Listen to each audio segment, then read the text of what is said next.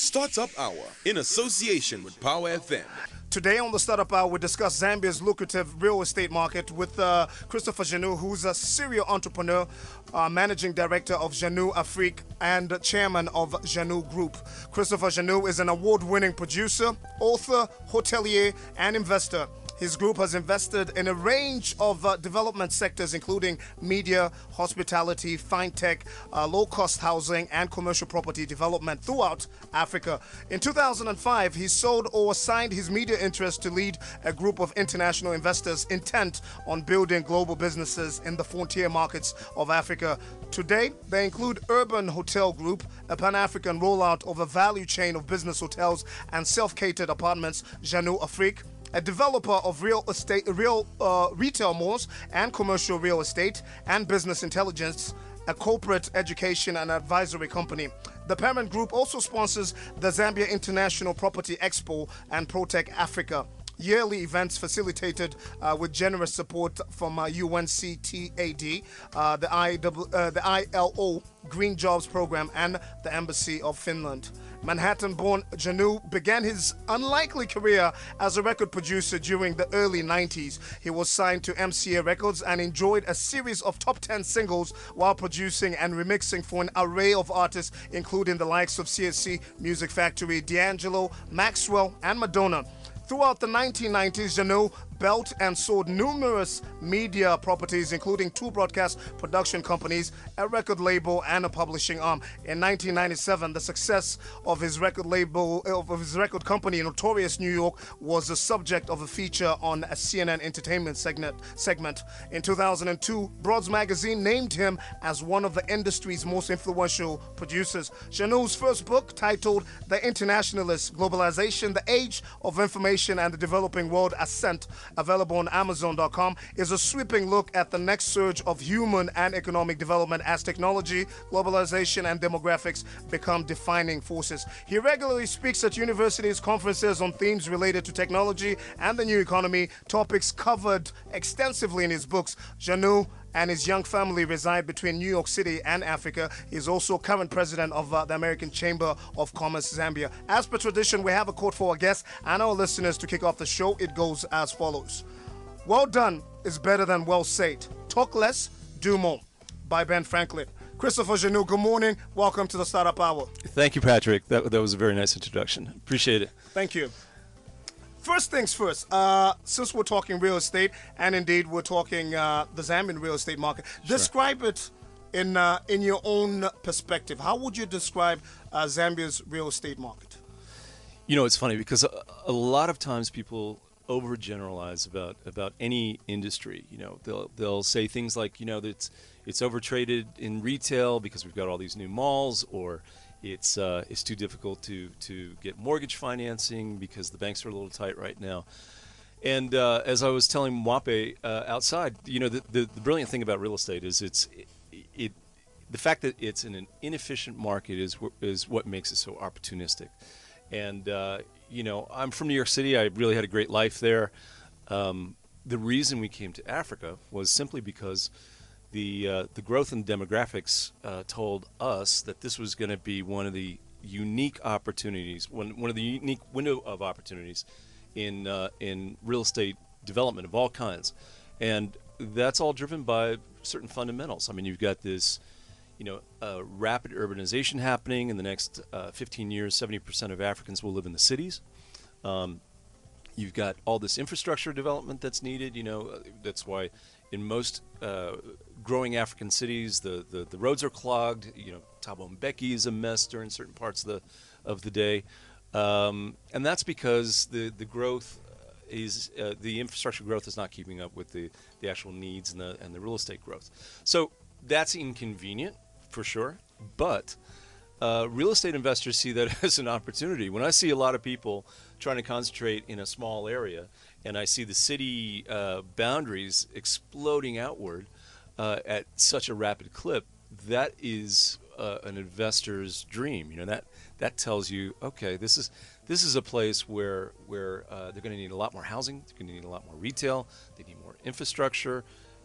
When they get the infrastructure, there'll be more houses. When there are more houses, they'll need more schools, they'll need more services, and growth is what investors look for, and Africa just looked like a really unique opportunity, and so we sort of voted with our feet and landed here. Just to take you off topic for a second. Sure. When you say you see growth, does that mean maybe all of us should look at some of the frustrations that we have with traffic and all these as an opportunity, irrespective of what business sector we're in?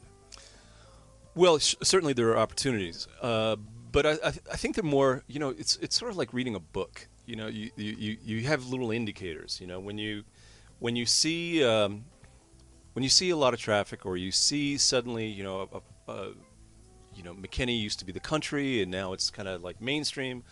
I live in New Kasama, and suddenly there's like malls around me. I tend to look at those things without judging. They're indicators. It's sort of like a wind vane, right? And so all the indicators to me look like there's a lot of opportunities. The key is, though, it's not a one-trick pony. This is not a blanket generalized story. In any industry, you're gonna have good deals and bad deals. So the key is, do you see which ones are the good ones? Can you find the opportunities? Do you have an angle? Do you know what your niche is? Do you know what you're good at? And hopefully we'll touch on some of that stuff today. But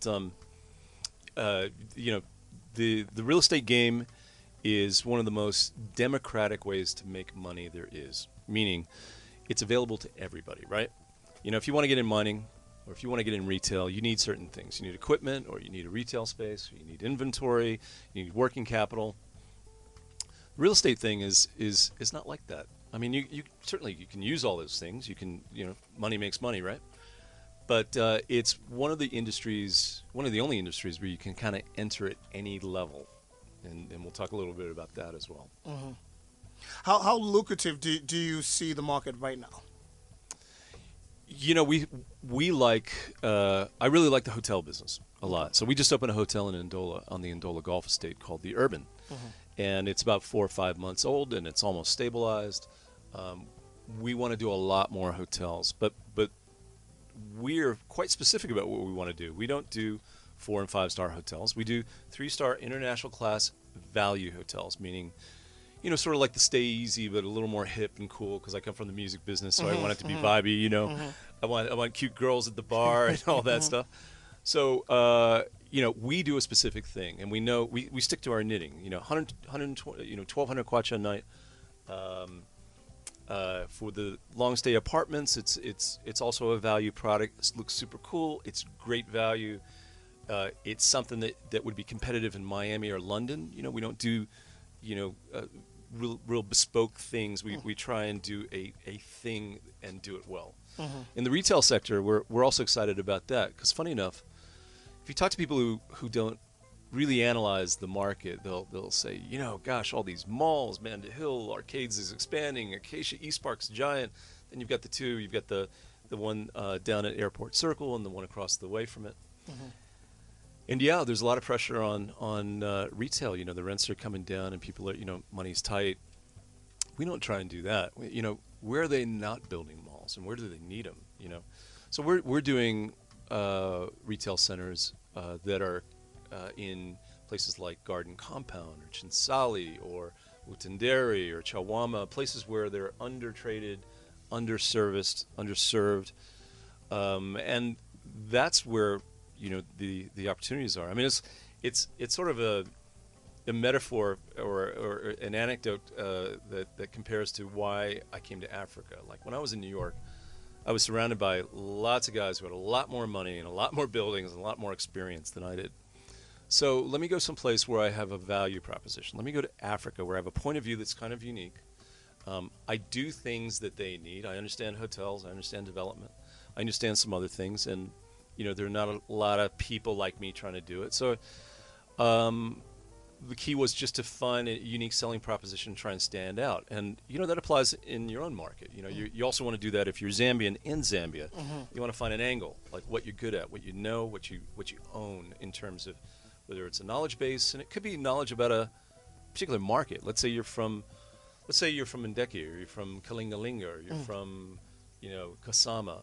It's if you know that market better than anybody else, you know where the deals are. Because you know, deals are, you don't go to a broker to find deals. They come to you in the funniest ways.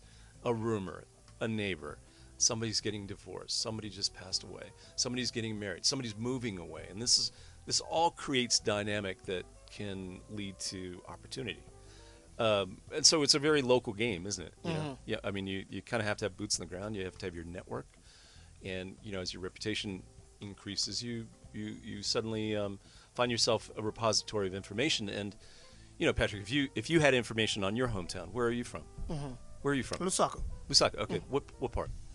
Okay, I would flip-flop on that one. I would say Lusaka West. Okay, so you know stuff about Lusaka West I will never know. Right. You know, and if I trust you and you are getting information that I deem valuable, then we're in relationship. You know, and I count on people like that, you know, to kind of tell me things, you know. So, and we all do. That's what networking is all about. Amazing.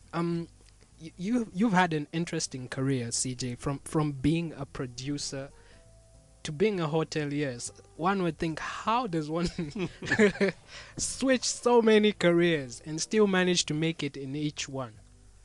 It's a funny story. I'll share it with you if you want to hear it. That's fine. Because you know, my dream was to be in the record business. You know, when I was one of those kids that had posters on my wall, and I wanted to be those guys, right? That's why my hair is still long, probably. And I went to college to go be an architect, and I didn't know what I wanted to do, but I took a test, and they said, CJ, you'll make a great architect. You have all those aptitudes. I'm like, okay, I'll go to architecture school. And I showed up, and it was like a forced marriage, because I just did not like it. You know, I did it for a year, and I saw the guys around me being so serious about it, and I was like, you know, I'm not as serious as these guys. I want to be a rock star. That's what I want to do. And somewhere around my junior year of college, after I was bouncing around for a couple of years, I did film, and I did business, and I did international affairs, and I was interested in a lot of stuff. It just hit me like a silver bullet through the forehead. I was in love with music like I was in love with a girl, and nobody was going to tell me not to marry her. And I dropped out of college, and I went to New York, and I lived in a basement below a fortune cookie factory, and I practiced my guitar, and I got nowhere for about 5 years. And I thought this could be the worst decision of my life.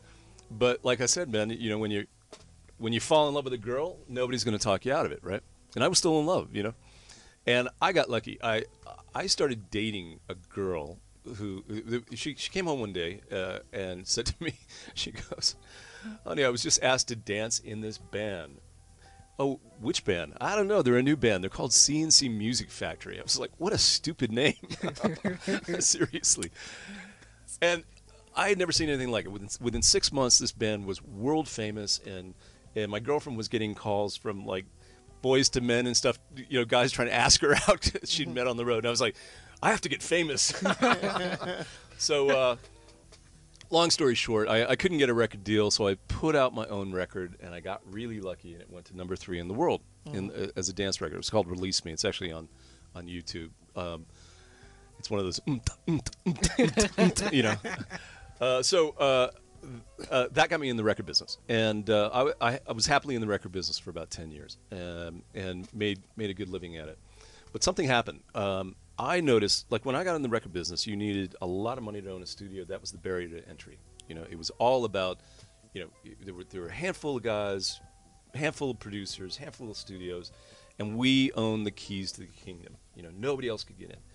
But with technology exploding like it did, suddenly everybody was making music on, you know, beatboxes and MPCs and rolling drum machines, and suddenly it was everywhere, and music became a commodity. And I realized very quickly, you know, because I had mortgages to pay and all that stuff, because I had a nice ride, that I could see that this music was getting disrupted, and the music industry was basically collapsing beneath my feet.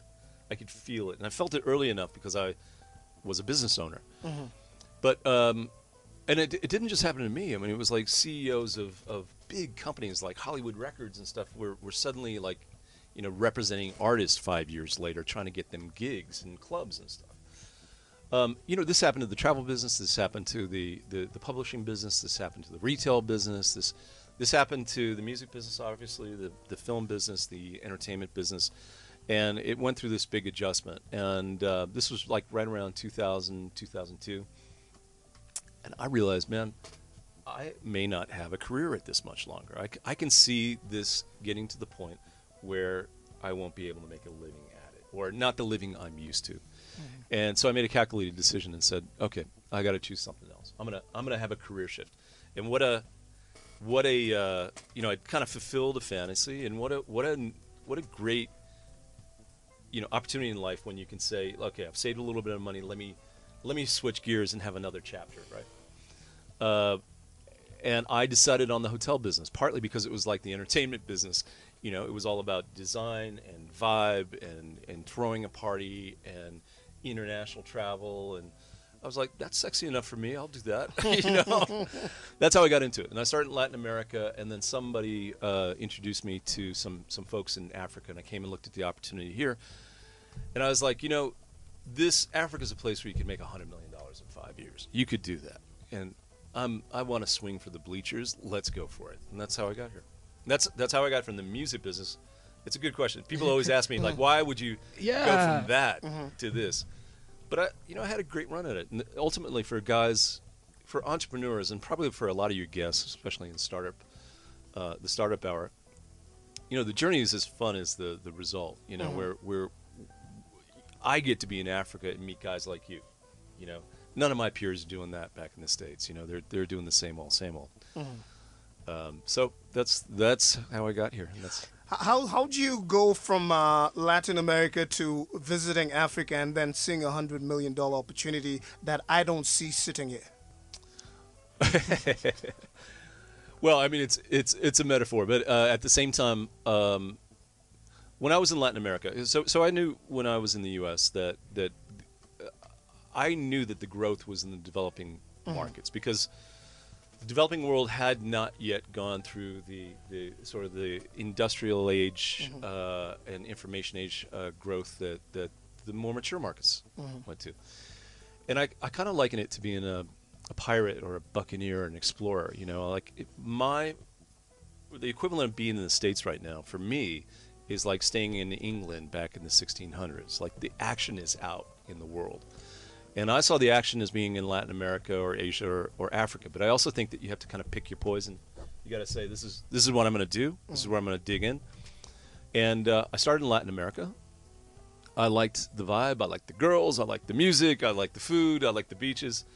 But there was, it was still pretty developed. It was quite close to the States. And so there were a lot of guys like me who were kind of looking at the same stuff. When I got to Africa, it was just so much bigger, and there was so much more people, and there was so much more excitement, and it wasn't so influenced by the winds of north, of the United States. It was its own thing, and the people here had a vibrancy and an energy, and also it looked like it was just about to explode. And so when I say make $100 million, it's a random number, but but this is where huge fortunes can be made. And if you look at the entrepreneurs around Lusaka, I know that a bunch of them you've had on on here. Some are some are young, some are older. I mean, I was at a real estate conference recently where there was like a 33-year-old billionaire from Nigeria. I was like,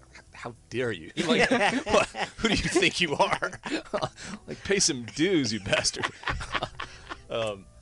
Yeah, but that's it. If you find your groove and you get the scale right, and you get a system, and you don't get lost in sort of your own myopia, as an outsider, and it always, I mean, if you came to the U.S., you'd probably see things I don't see because I've been there too long. Right, and that's what I meant, CJ. Like, how do you see, because maybe we get caught up with our daily whatever, and we fail to see opportunity when it's right in front of our face. I want us to take a short break, and then maybe when we come back, we can talk more about growth. I know last 5 minutes you've mentioned growth quite a number of times. Maybe we can touch of how you see the growth, how you see the real estate market, growing. Sure. On the Startup Hour show this morning, we're talking to Manhattan-born Christopher Jannou, who began his unlikely career as a record producer during the early 90s. He was signed to MCA Records and enjoyed a series of top 10 singles while producing and remixing for an array of artists, including the likes of CNC Music Factory, D'Angelo, Maxwell, and Madonna. He's also an award-winning producer, author, hotelier, and investor. His group has invested in a range of development sectors, including media, hospitality, fintech, low-cost housing, and commercial property development throughout Africa. Today, we discuss Zambia's lucrative real estate market. Now, Christopher, you speak of growth a lot. You see growth potential on the continent and in Zambia in particular. Describe what kind of growth you see on in the real estate market in Zambia 5-10 years from now. Well, certainly investors are always looking for growth, right? And the thing about the property market is there's probably no other sector that touches so many businesses and services and people. There's an expression: as goes the property market, so goes the economy. And if you look in the U.S. where I'm from, the U.S. wasn't the richest country in the world prior to World War II. It happened after World War II, and the reason it happened was because the property market boomed, and all the GIs came back from the U.S. The government backed. They guaranteed mortgages so that all these heroes could buy houses, and they were all modest houses, and suddenly everybody had a middle-class house all over the country. Well, what happened? So, they have houses, so they need cars. So the car industry takes off. These young families have kids, so they need schools, and they need stuff for school, and they need groceries, and they need banks, and they need services. And so as the real estate market develops, all the other ancillary things that support a robust property market happen. So the same thing is happening here. When I got here 4 years ago to Lusaka, like I said earlier, McKinney and New Kasama and lots of other parts of town were considered the country, and now, those are prime areas, and the boundaries of the city is growing ever outward, and that's happening. That's not a Lusaka story. That's an Africa story, and part of it is driven by this this youth bulge and the fact that the population of Africa is going to double by 2050.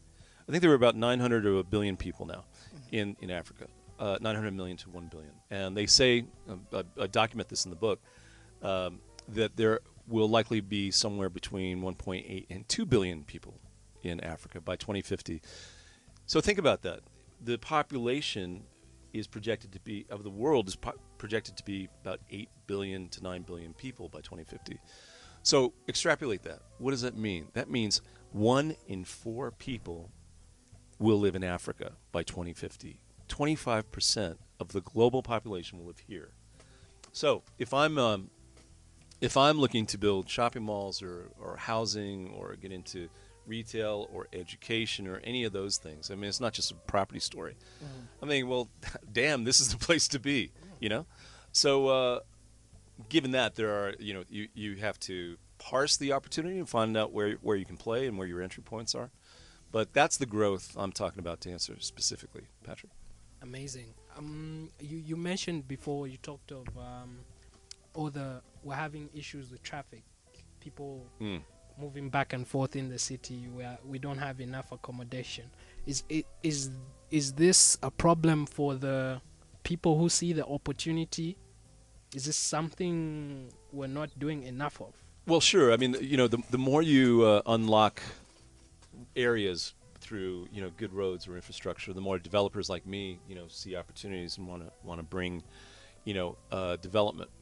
But you just go where you've eventually it all catches up, and so I don't fret about that. I just go to where I see the low-hanging fruit. Well, one thing I want to mention is this is I do a lot of teaching. I just came back from Tanzania. Okay. I just like doing it, and partly because I like people to make money, and I like the idea of giving out information, because you guys being successful is not going to impact whether I'm successful or not. So it feels good to share. And the property market is one of those things that people make such a mystery about. And my frank opinion is that it's quite simple, but it's all about information. And a lot of people don't give it to you. I mean, it took me a long time to understand commercial real estate. And once I understood it, I was like, that's what this is all about? Are you kidding me? Why did I not do this sooner? So I'll do a little plug. My company sponsors the Zambia International Property Expo, right? And one of the things we do is we have it's at East Park Mall, May 19th and 20th. And on the 20th, we set up this whole day program of free real estate classes, free investment classes. And they cover everything from like analyzing deals to your financial education, because there's only a handful of ratios in real estate that will tell you 90% of the deals whether they're viable or not. We talk about where the opportunities are, how to start at any level. We analyze the market and show you how to recognize whether you're in a down cycle or an up cycle, or whether it's time to sell or whether it's time to buy. Because none of this is rocket science. It's actually it's pretty simple stuff. Obviously, smart people will do better, but I firmly believe that the real estate play is something that most people should be involved in on some level, because it's just so available to everybody. So I encourage people to avail themselves of the free classes. They can go to the Facebook page and see what the program is. It's Zip Expo on Facebook. Yep. And like I said, I just got back from Tanzania, and I was asked to do a 3-day workshop in Dodoma, the new capital, where I taught real estate classes. And to the extent that any of your listeners are at universities or anything, and they want me to come in, give you a free 2 or 3 hour real estate workshop, I love doing it. And half the time somebody comes up to me after the class and says, I have this deal I want to talk to you about. So it's real estate's all about education and information, but I will encourage your listeners to I do other things, but the real estate market is so fundamental and it's so available, and most of the entrepreneurs you will meet, whether they're in hotels or in fintech or in mines, or they all have a real estate portfolio, because it's where most of the money is made. I was telling Mwape earlier, 90% of all millionaires in the United States are property millionaires, and that represents more. The real estate sector is more represented, is overrepresented. There are more millionaires in the property sector than all other sectors combined, if you can imagine. But it's easy to imagine, because if you think about it, your parents have a house. It was a modest house. They raised you guys in it, and suddenly it's in the middle of Cabalonga, and now it's $1 million house. And that's what happened in the United States. That's what's happening here. So modest people find themselves on appreciating assets, and that's why it's a very democratic form of wealth creation, is what I say. Amazing. You've actually you're responsible for some of the retail chains that we've seen popping up around. Yes. I want to know, where do you see more of the opportunity? Is it in the commercial side or the residential side of real estate? There is opportunity in both, but what I see right now is that the residential side has some issues to work out, right? Because you've got a somewhat complex system of customary laws and federal laws, and for people that come from a republic like I do, it's like it gives me a little brain damage trying to figure that out. But I think the biggest bottleneck really is the financing component, because consumer financing is just really hard to come by here, so that makes it very difficult. Now, if I was a pension fund and I had baskets of money, I would do rental houses or rental apartments, because I think in a market where there's no mortgage, when mortgages are scarce, people have to rent. And it happened after the global financial crisis in the U.S. So there's going to be a robust rental market for a long time. I like commercial quite a bit, because I know that there's a lot of international groups that see what I see. Like Builders Warehouse is owned by Walmart. Did you know that? No. Yeah. And Game, I believe, is also a Walmart product. Right. Yeah. And now, why did a company from Arkansas buy Game and Builders Warehouse? I mean, they got plenty of stuff to do elsewhere. Because they saw exactly what I saw, which is this youth bulge, the population growth, the urbanization, the lack of the underserved quality of the consumer market, and they were like, okay, we're going where the action is, and that's Africa. It's other places too, but it's in particular Africa.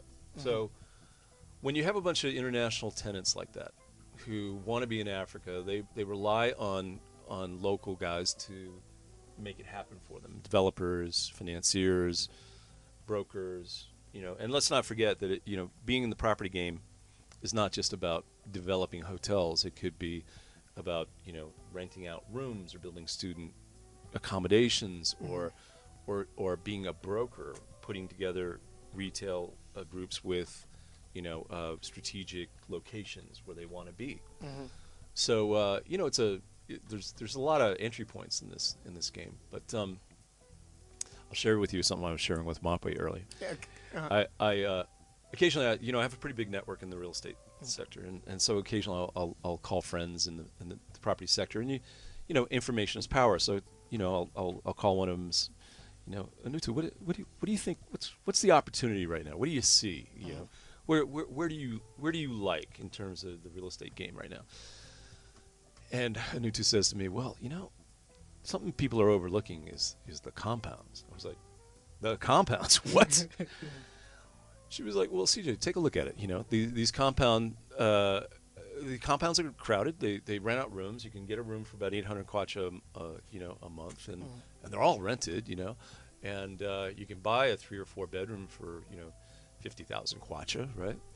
And well, that means that if you have a 4 bedroom, you're making about 35 to 40,000 kwacha a year on a 50,000 kwacha investment. I mean, where can you make that kind of return? I don't make that in hotels. I don't make that in commercial real estate.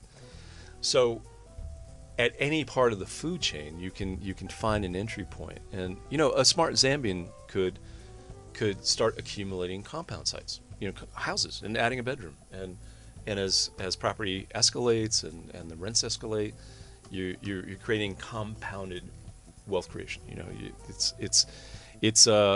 It's just one example. You can do land development. You can do a cemetery. Real estate is anything that is a real asset that involves somebody conducting business or residing there, and that's a pretty broad description. Wow. As a developer, how important is urban planning to you? That's in terms of the city fathers. It's super important. Because as urban planning, allows for more capacity, and more development, and it encourages developers, right? Like I wouldn't do a hotel project or a mall project on a congested road that has no parking access, egress, that gets people mad because they're stuck in traffic all afternoon during the lunch hour.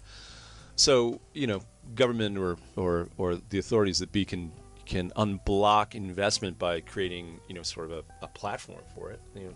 Give me a platform, do a double carriage roadway, and and then we can do something there. But like I said earlier, I don't dwell on that kind of stuff, and I don't try and I don't seek out I don't advocate policy or anything like that. I think business finds its own level, and it's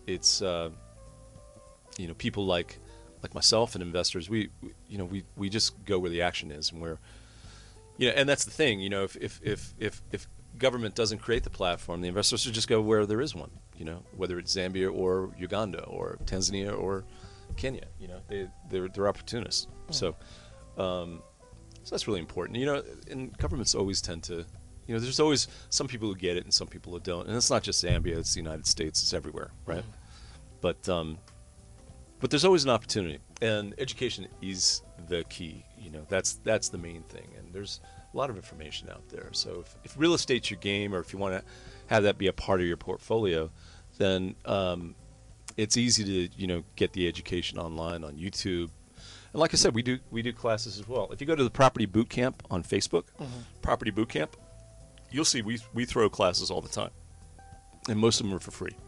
So avail yourself of information, find a mentor, make yourself valuable, gather information that's valuable to others, know your market, whether it's West Lusaka West, or any other place.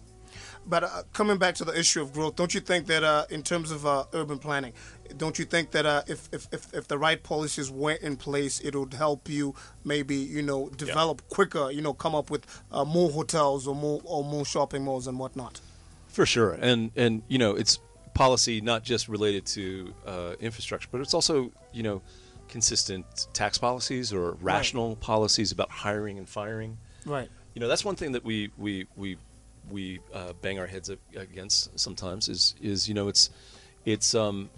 sometimes it's difficult to let go of people because of policy. So that discourages people from hiring, or it makes them a little reticent because they don't want to be in a situation where they then have somebody who is sort of trying to besmirch them or sue them for letting them go when they maybe just didn't do a good job.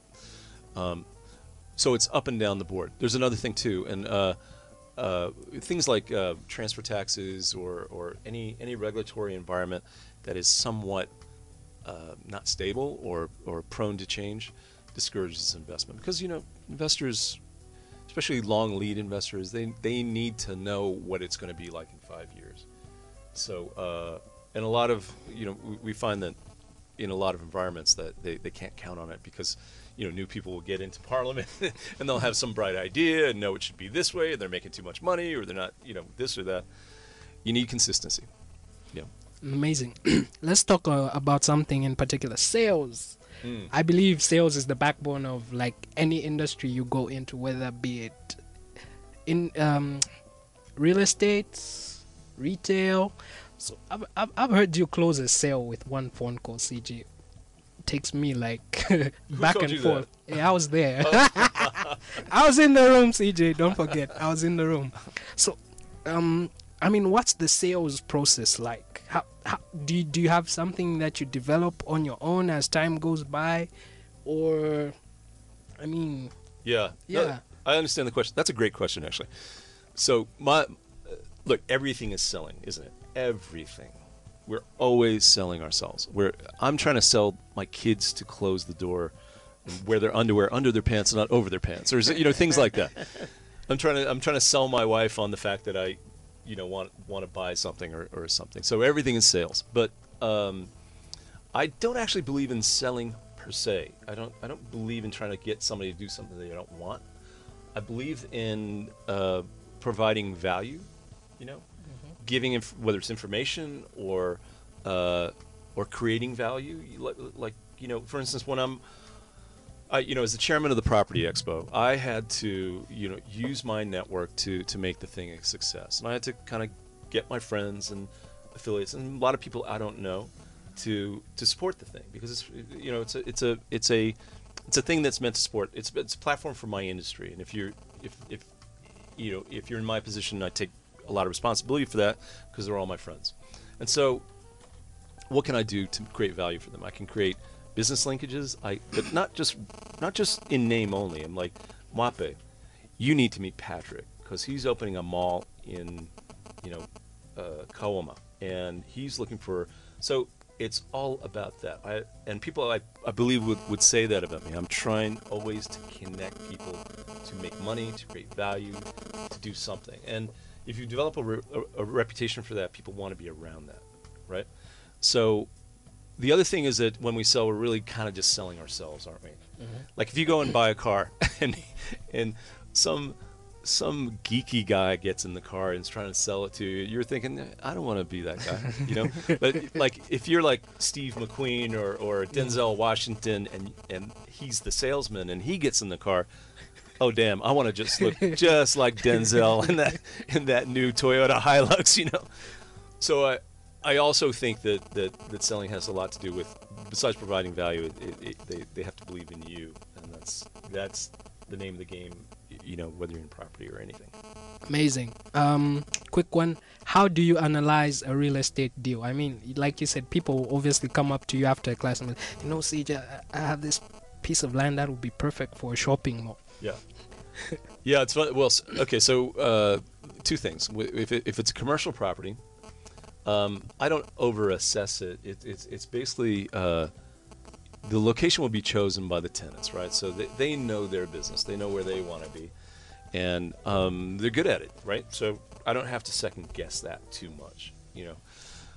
But at the same time, you have to make sure the numbers are right. And so, as I mentioned earlier, I have there's probably about a half a dozen calculations you can do, really simple ones. I mean, I'm not talking about, advanced physics or anything. I'm talking about just some basic geometry that will kind of give you, it'll vet 70 to 80% of the deals. And then you can know if you're going to take it further, because nobody wants to waste time, right? So there are things like, what's the yield on cost? What's my return on investment? What's the IRR?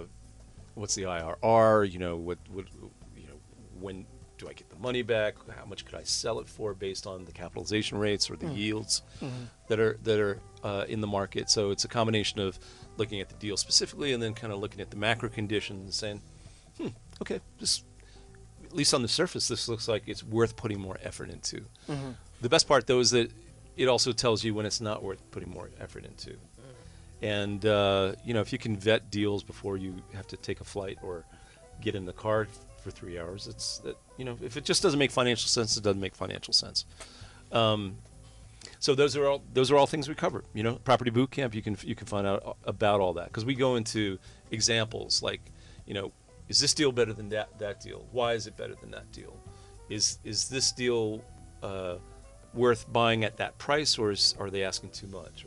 Or as I said, the thing about real estate is because it's an inefficient market, you can find great deals because of people's mitigating circumstances, right? Like, Patrick, you're getting married, you're flying off to England, and you need to leave in 2 months. You don't have time to get the best price. To a buyer like Mwape, that's like, oh, okay, I can realize a 20% profit as soon as I buy this thing, because Patrick doesn't have time to wait to get the right price, right? And that's the beauty of real estate. Now, you compare that to the stock market. You want to buy $100 of Apple stock. Do you think you're going to get it for 20% less than it's worth? Nope. No. And when you buy $100 worth of Apple stock, do you think next week it could be 20% more than you bought it for? Probably not. I mean, the stock market goes up and down, but not like that. But let's say Patrick's got his bride is waiting for him in London, and he's out of here. So I can buy it for 20% less, perhaps, because you're in a hurry, And if you don't give me a good deal on it, I can just move on to the next guy and wait for a new deal, because I don't have to buy every deal, right? And then I realized, you didn't take very good care of your place. I can paint it and put an extra bedroom on it, and now it's worth 20% more. Property is the only category I can think of where you can buy inefficiently, you can buy and create your profit when you buy, because it's worth more, and then you can add profit after that, because I see something that Patrick didn't see. I know what the market wants. Like, nobody wants a pink house, right? Or whatever. You know what I'm saying? But how does one determine the price? How do you know that this is the right price, or how do you add value to determine the right price? Let's say if we're talking houses. If you're talking houses, it's kind of easy to know what the comparables are and what things are moving at. The market moves at the right price, and so you can kind of see where people are buying and trading at. So that's an indicator. But I'll give you an example. I looked at a house. Somebody wanted me to buy a house recently.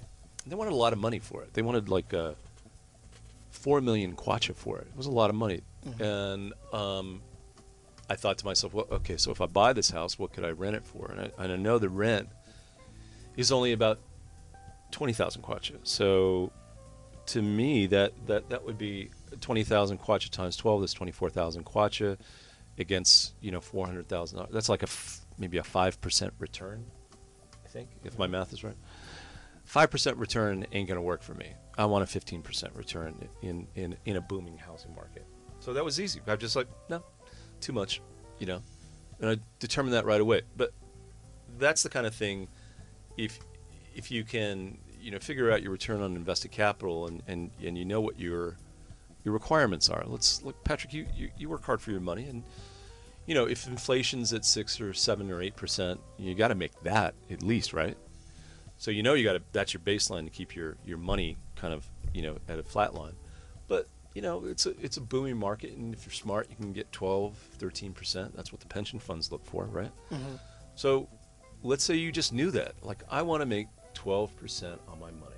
So what's that mean on that $400,000, 4 million kwacha house? Mm-hmm.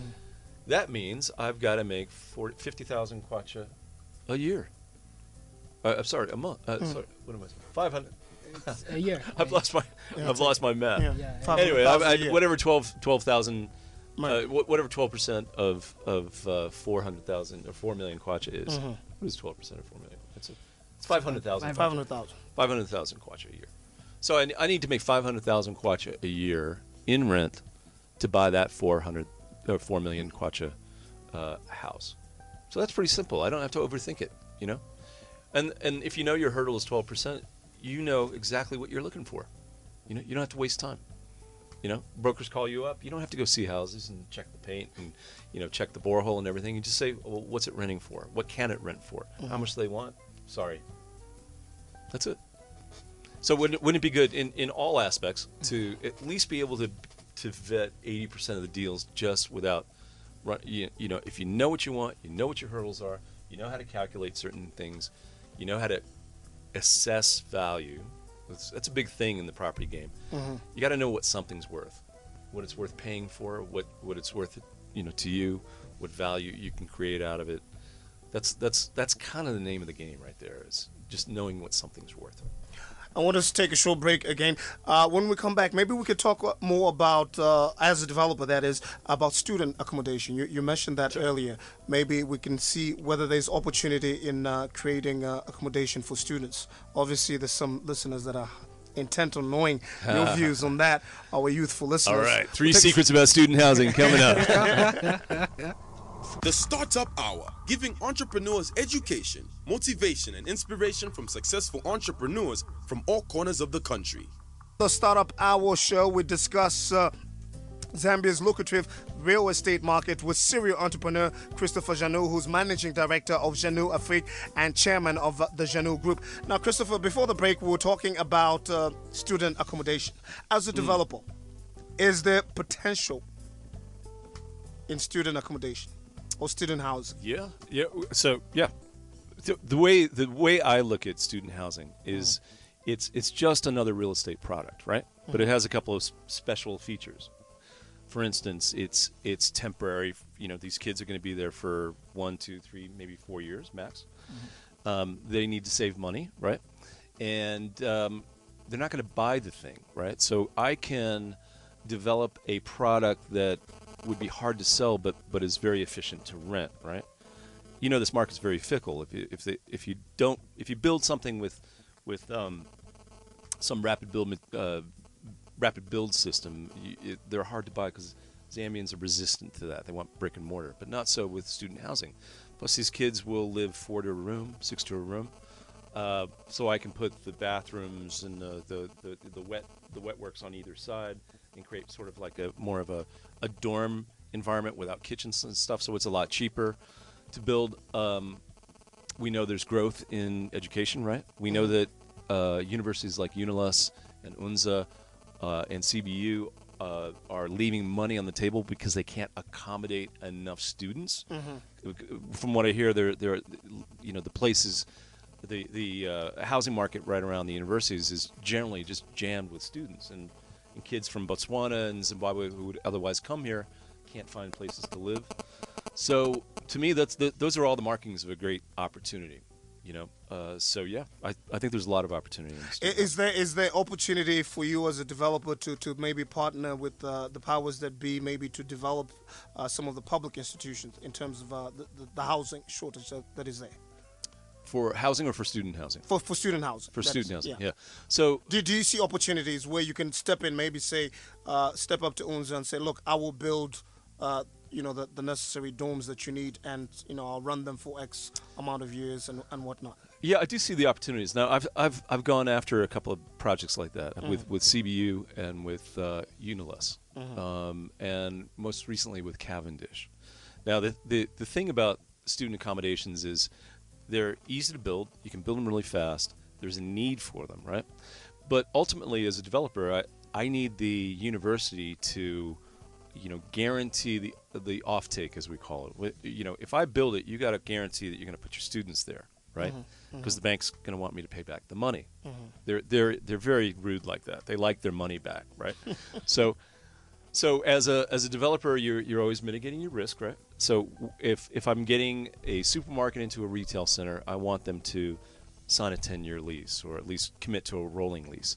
Same with student accommodations. If I'm going to build student accommodations, let's say around UNDP, where Cavendish is close by and Uniless is close by, then I would probably go to Uniless and Cavendish and just say, okay, guys, you don't have to guarantee all of it, but I need to know that you're going to fill 50 beds or 100 beds, and then I'll build it. And you have to commit to 3 or 4 years, so I'm sure I can pay the bank back.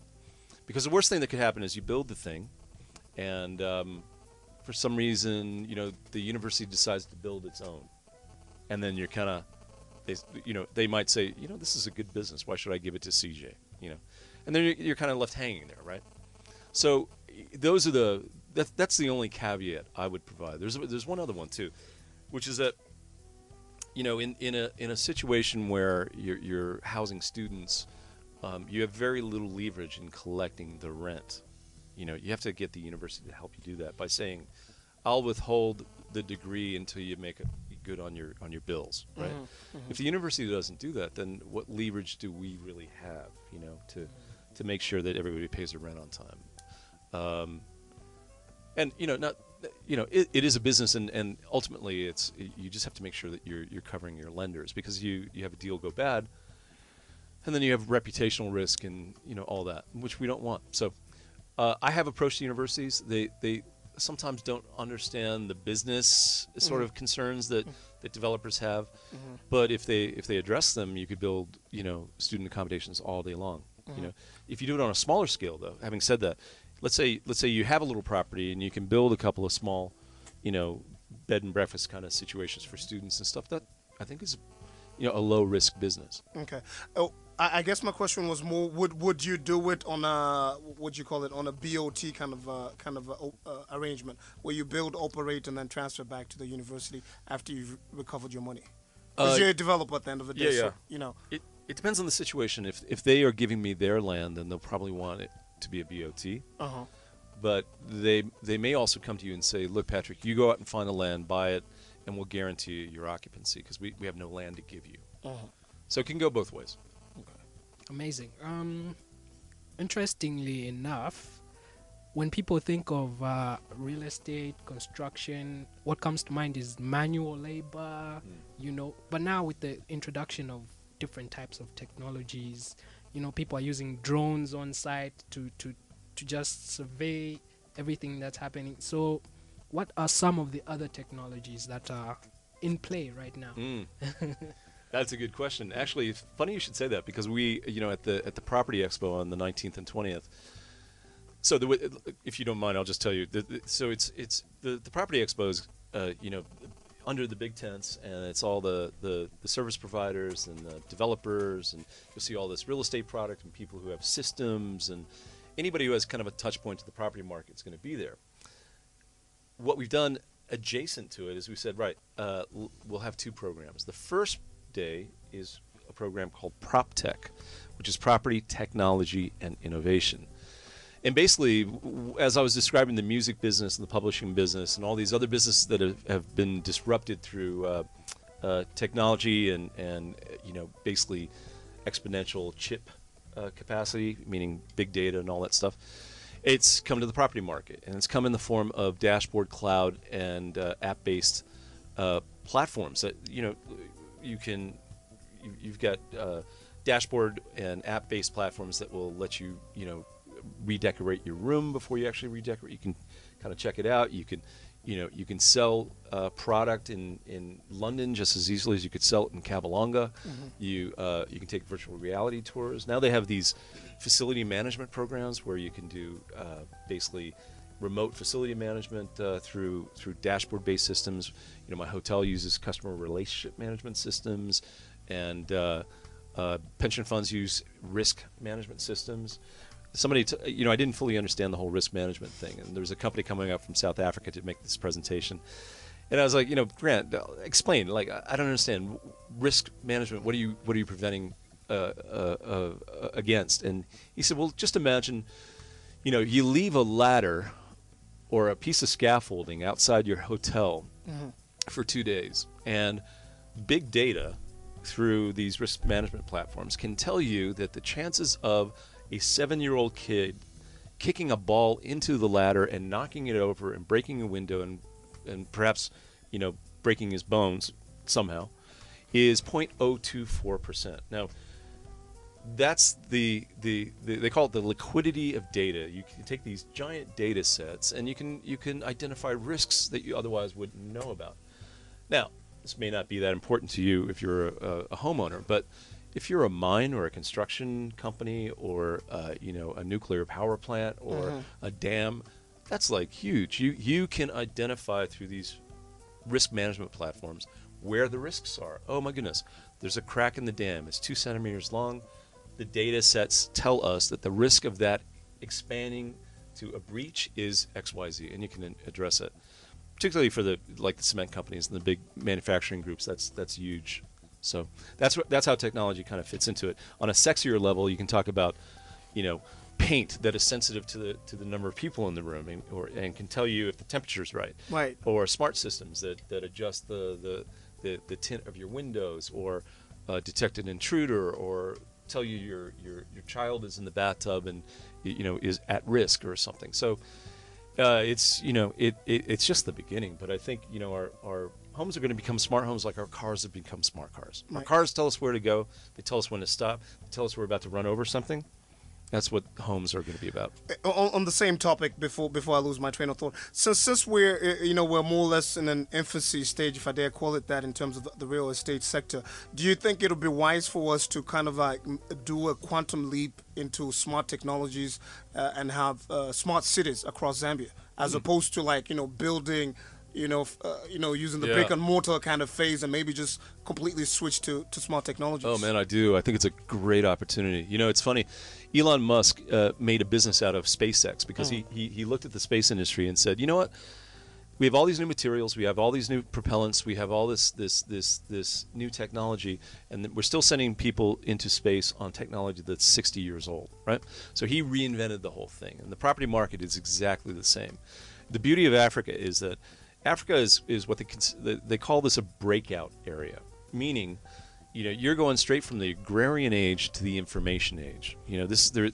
The uptake of smartphone technology in Africa is arguably the fastest uptake of a technology in human history, and they measure that from introduction to mainstream use, just by sheer numbers. And so, to your point, there are so many technologies. And trends that are happening. For instance, in the mature real estate markets, we have this whole thing about the sharing economy. We like to work in sharing environments like the Works or Regis, or those are huge concepts in the mature markets. We're downsizing our spaces. We like proximity. We like more efficient spaces. All that is about the new economy and smart products. But then specifically with building materials and stuff and roads and infrastructure, it's the same. There are ways where Africa can sort of leap forward if it embraces technology, and it's only going to get more and more available and cheaper. It's just like computers. Remember, you're probably too young to remember, but back in when the first Apple came out, it was like 1990, I guess. It was the first time I bought one. Man, it was massively expensive. I didn't know what to do with it. I put it on my desk to impress girls. And now, a computer will has a mainframe has gone from hundreds of thousands of dollars to the point where you can buy one for $40, right? That's what's happening with that's the story of the new economy. More abundance, less cost. And that's definitely applying to building technologies. So do you think we should, and this is just as a side note, should we embrace technologies, infrastructure technologies like toll gates Because there seems to be a little bit of resistance there Yep. with the toll gates that are coming up, and people having to fork out. I don't know. That's a technology. I think that's just a nuisance. Hey, look, it's a methodology. Okay. It's a new methodology. It's a way to finance things. Okay. That's not for me to say, but there's lots of ways to finance things. If they want to do it through tolls, okay. Maybe more efficient taxations or more efficient, corporate taxes, or maybe, I don't know. There are stakeholders that care about the roads, and maybe it's the municipalities, and they should pitch in. But I don't know, man. Nobody likes tolls. Not in my country either. As we wrap up, before I let Mope come in, just my final question on this. On the hotel side of it, what opportunities do you see in the hotel industry in Zambia? Because obviously you've set up a hotel in Ndola, Urban, I believe, Urban Hotel. Yeah. What opportunities? What drove you into the hospitality business? Is it the vibrancy of the youth? Or what is it? Is it the mining sector that kind of is intertwined with the hotel business? What drove you to Ndola, and the hotel business in particular? Well, the hotel business is on a personal level, it's a neat business. It's a sexy business. It's a social business, and it's if you like design and you like people and you like branding and stuff, that's a lot of fun. I happen to like that stuff. In terms of Ndola, we look for places where we find what we call demand generators, right? I mentioned earlier, we don't really do, people will punt stuff to us in South Luangwa or Lower Zambezi. That's too risky for us. We like stuff where, business people fly in, there's an airport, Dangote, Lafarge, KCM, Concola, they're all there, right? And they need to do stuff. There's infrastructure, there's business people, there's UNDP, all that stuff. So we like places where there are obvious demand generators and where we know we can win on price. And that's how we got to Ndola, because Ndola's got a lot of stuff going on. We've got one in Rhodes Park coming up as well. But the opportunities per se for Zambians are, if you're not a developer, or the service industry is a huge opportunity, because as I said with the other real estate products, we came into Zambia and southern and eastern Africa, and we said, right, okay, well, there are a lot of 4 and 5 stars, so let's not do that. Let's go where nobody else is playing, and Stay Easy is an example of just a booming, successful, 1,300 kwacha a night, international standards, no frills, but, reliable, professional. That's the space we like to play in. If you're not a developer and you want to get in the service industry and learn it from top to bottom, I think it's a booming area, and it's also a sort of a regional play. So, I think the fundamentals for hospitality are really good, but especially at that value end. Awesome. Final question: is there a correlation between commercial real estate and the commodity prices in Zambia? Well, of course, it's a trick question, isn't it? You want to see if I read the paper, right? Yeah. Well, we have noticed certainly that as the copper prices, let's be honest, Zambia is over reliant on minerals, right? And so you're sort of the dog that gets wagged by the tail a little bit, if you know what I mean. And it seems like the lesson's been learned as all hard lessons get learned eventually. And the economy has a lot more going on than just minerals right now. It's there, which is why developing the property market is so expensive. But there is no doubt that when we feel in any business the gyrations of cash supply, and cash supply is very much determined by the mineral sector. And so sure enough, just like in the United States when the housing market collapsed, everything collapsed. When you in Zambia or any other commodity-rich country like Angola or Nigeria, if there's a hiccup in your main cash cow, man, there's going to be some bumps and bruises. We're all going to get our knees a little knocked. But I'm really, I will say this on an optimistic note about the economy. Being in Ndola, I didn't, when you sit in one place and you get to see the ebb and flow of the people coming in and out, you learn stuff. What I learned is I had no idea so many people came down from Lubumbashi. right? And I had no idea there was so much infrastructure stuff going on, like water reticulation and expansions to, whether it's Sab Miller or Dangote and new lime plants and stuff. And so if you're in a hotel lobby, it's almost like standing in sort of the wind, and everything just kind of blows by you and you get information. I also get it through the American Chamber, so we see a lot of ag and insurance and consumer services coming through. So there's a lot more activity below the surface than meets the eye. So I would argue with anybody who said we were a one-trick economy. Okay, Christopher. In conclusion, you mentioned I think at the beginning of the show that real estate is a democratic business. Yeah. What kind of wind would you blow to would-be developers that are listening right now, or some of the folks that are involved in real estate in Zambia? What would be your word of advice, or your blowing words of conclusion? my blow some kisses in the direction of the property industry. For the new guys, figure out where you can play, what your strengths are. You may have access to some family land. You may, be a good networker. You may be somebody that people like. You may be a good salesperson, and figure out where in the market you can add value, whether it's at the bottom or the middle or the top, and be realistic about it, because you can always climb up. I mean, there's a lot of money to be made at the bottom of the market. For the professionals, I would say, share your knowledge with the kids, man. There's plenty for everybody. And, I'm very keen to give away all my deepest secrets about the property market.